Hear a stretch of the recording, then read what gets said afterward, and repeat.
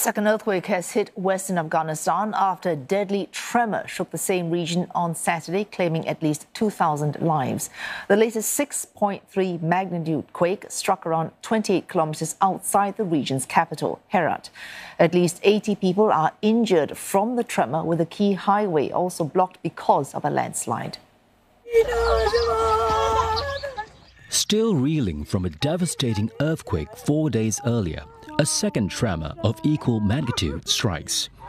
The entire village of Chahak, which managed to escape Saturday's first deadly quake, now flattened. 700 homes demolished. Survivors of the weekend devastation have been sleeping outside in tents or in flimsy shelters, waiting in fear of possible aftershocks.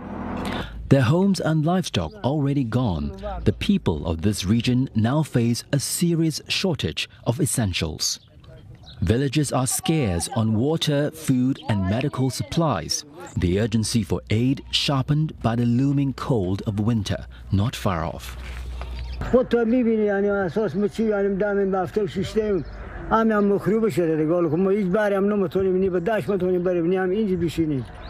اساس معلمین خود گاجات به گفتن نکردیم زندگی بود که ما شیشتی بودیم خونه داشتیم جا داشتیم اولاد ما هم تو شده هم برفت ما به زمین لخت.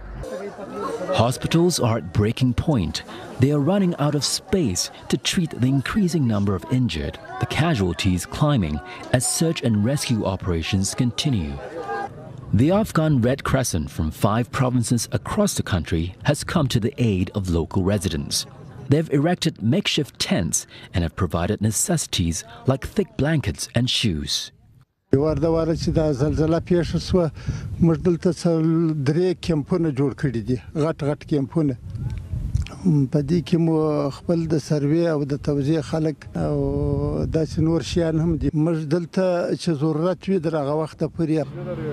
the scale of the tragedy requires international assistance. China, Iran and Pakistan have pledged food, medicine, tents and money. And the United Nations has approved a $5 million emergency reserve allocation from the Afghanistan Humanitarian Fund. Aid from Western countries is limited as Afghanistan's Taliban government finds itself with little support. The country already faces a humanitarian crisis due to a significant reduction in foreign aid since the Taliban took power in 2021.